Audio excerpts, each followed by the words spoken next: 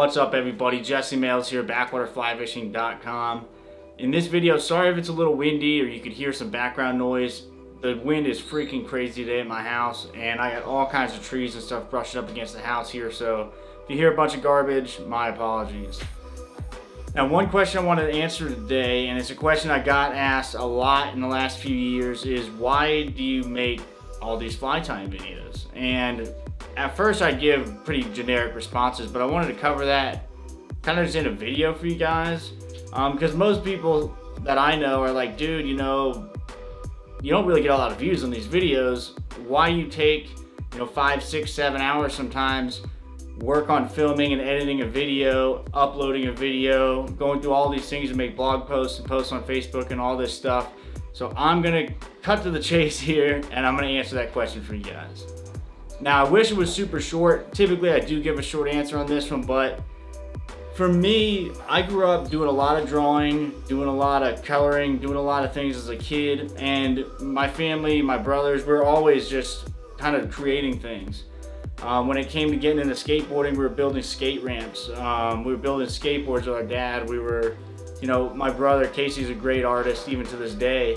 So art and creation has always been something that I enjoyed, but what I kind of realized was that when I got into fly fishing, part of what was so cool about all those things in my past was being able to share them with people like my brothers or friends that we had over. And it's kind of the same way with fly tying for me. I mean, I could sit in this room and tie some flies, but it's a lot cooler if I could then upload that and share that with you guys and even help maybe educate some people on some fly patterns or materials or things that they didn't even know existed. So in a long word answer, man, that's about it. It's about sharing my passion for fly fishing, which is why I do the fishing videos too.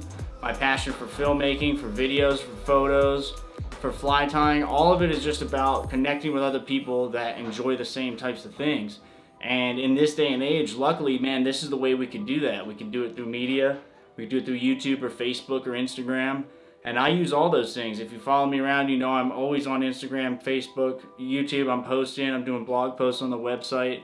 I'm writing articles for magazines. I'm guiding people here in Costa Rica on fishing trips.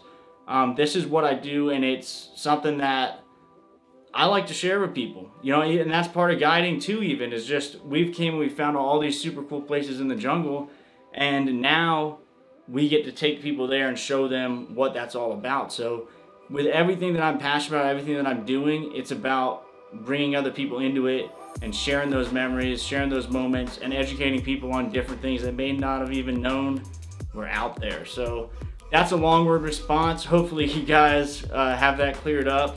And obviously subscribe to the channel, hit the like button, leave a comment. You know the drill. This is YouTube, it's not your first time.